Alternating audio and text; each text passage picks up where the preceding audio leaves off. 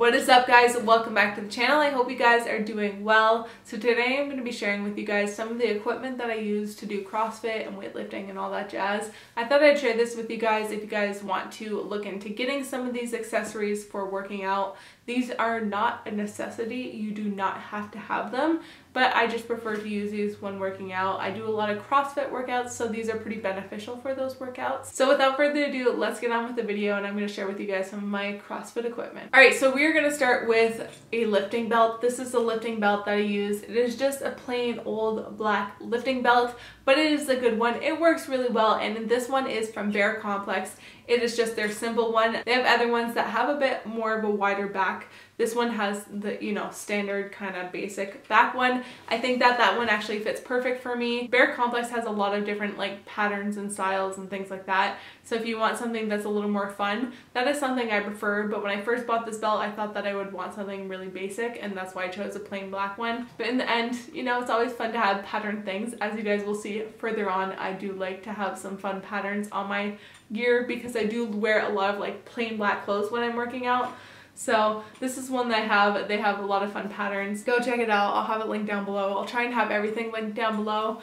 But yeah, this is just the weightlifting belt that I use. The next thing that I have is my grips. These are also from Komplex. These are probably the more popular brand of grips. That is pretty much what that company uses, is their grips. That is their main thing. And so these are the grips that I use. I use the 3-hole ones. I prefer more of a full coverage over my hand, whereas my boyfriend David has a 2-hole one where I find it has less coverage, but this one just works really well for me. These are the carbon fiber ones and I just really like them. These are the grips that I use. They have been saving my hands since day one from completely being shredded.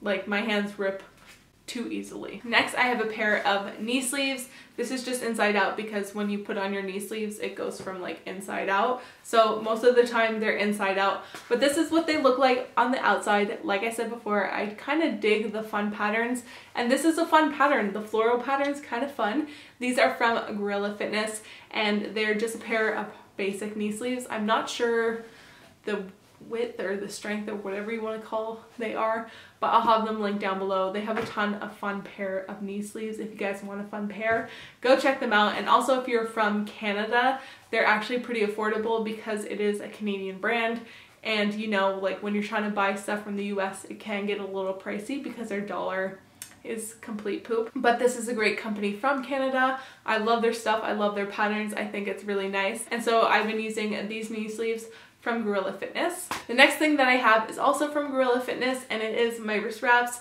These are the wrist wraps that I use literally all the time. I have really bad wrists from cheerleading, and these have been saving my butt since day one, and I really like them. There's a nice fun pattern again on these. I really like it. I wish my florals matched, but they don't, and that's okay. It's always fun to have different florals on you, I guess.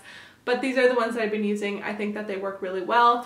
They're also super affordable. Also, I keep saying I'm gonna wash these, and as you guys can see, your girl hasn't washed them, and it's good that you guys can't smell these because they smell. The next piece of equipment that I use is the skip rope. This is just a skip rope that I got from Amazon for 15 bucks. Super affordable, and this is my first skip rope that I've ever bought. I think it works pretty well. I got my double unders with this. It is a wire based skip rope, so it has a wire on the inside and then just a plastic coating on the outside. I think that this one works pretty well. In all honesty, I might actually be updating my skip rope to the Rogue one. I wanted to invest in a nicer skip rope. My boyfriend David has the Rogue one, and I've tried his a couple times, and I prefer his just because the handle is a little more heavier, and I find it has a bit of a more smooth movement with it, whereas this one's a lot lighter. It has a lighter handle. It does work, but I find that the Rogue one is just a little, smoother. But if you're looking for a really good skip rope that's inexpensive, I really recommend this one. Like I said, I got it from Amazon. It's called the Outrigger one. I'll see if I can find the link and link it down below. But it's been working really well. It works during my workouts. It's perfect. There's nothing wrong with it. I just prefer a bit of a smoother feeling one, whereas this one, I guess, isn't as smooth as the Rogue one, but in all honesty, this is just of a good skip rope. There are really fancy skip ropes out there, and they don't need to be fancy, and you don't have to have the fanciest one, because this one was literally only 15 bucks and super affordable, and it works really well. Next, a piece of equipment that I use that I bring with me pretty much everywhere, especially when I was traveling. I was using this quite often because I have a really bad back right now. your girl is injured. But I've been using this. It is just a softball. You can literally find this anywhere. I found this at Dick's Sporting Good for like a couple bucks. And you want to find one that's a bit hard. This one gets into the like nice little muscles that you need to release. A foam roller is great and it spans over a really large area on your body, whereas this one kind of gets into like the nitty gritty muscles, and it's kind of fun to release those muscles and also painful but nice, if that makes sense. If you guys are a CrossFitter and you guys do a lot of releasing on the muscles and foam rolling, you guys know what I mean. But I literally picked this up at Dick's for a couple bucks. You can find this at any sporting store for literally only a couple bucks. But this I bring with me when I'm traveling, when I'm doing all that stuff, and also to the gym, just to release my muscles when they need to be released.